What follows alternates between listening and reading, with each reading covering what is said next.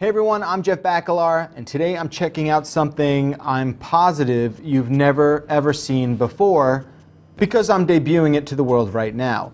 Allow me to introduce the AVADirect Avalanche. Say hello.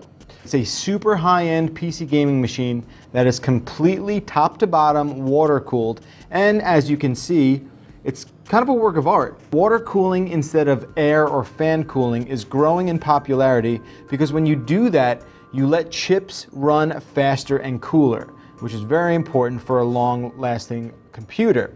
When you introduce water cooling to the GPUs, and that's the graphics cards inside the machine, you can get a system that runs very quietly and most importantly, very cool. So the way this works, water coolant is stored in a reservoir tank that's mounted on the top front of the machine, where water is pumped through the system and it touches the CPU, the graphics cards, and then back around again. The loop keeps water moving and allows heat to dissipate quickly and efficiently. The end result is not only what's clearly a gorgeous looking machine, but one that allows for impressive overclocking, not just with the processor, but with the dual graphics cards as well. It gives us high benchmarking scores that are beating every other system with comparable components that we have in our labs. It's pretty impressive. So let's say you don't like the white design. Well, how do you fix that? You can use this included remote control that actually changes the color of the LED RGB lights that are included with the machine.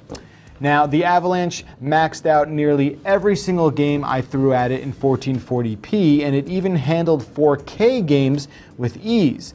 Okay, so what are we talking about in terms of price, right? This thing can't be cheap. Well, it's not. The configuration we have here, now that's the 4790K, the two 980s, it's got 16 gigs of RAM, a terabyte SSD, the 3 terabytes of storage drives, the custom tubing, the overclocking, the water cooling, all of that will run you $5,900.